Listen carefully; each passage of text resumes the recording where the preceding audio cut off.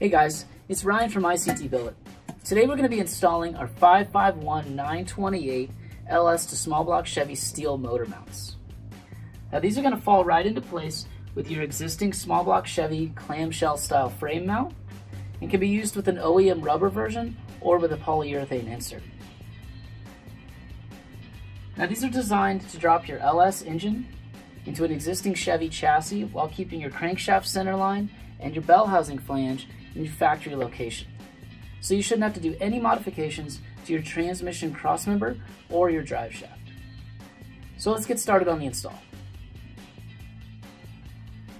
Now our motor mounts are marked with a P for passenger side and D for driver side.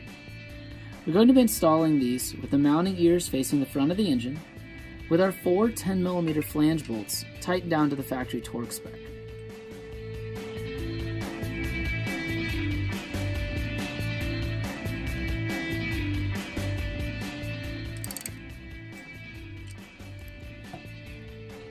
Now once you've got your motor mount installed on the driver and passenger side of the engine block, you're ready to drop your engine into your engine bay.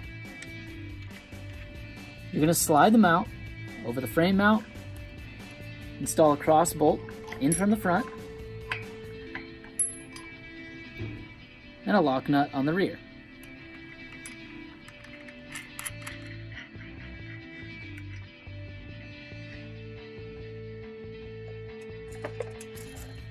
And now your engine's securely mounted in your chassis. Be sure to tune into our YouTube channel for all our future videos, and check us out on Facebook and Instagram. We'll see you next time.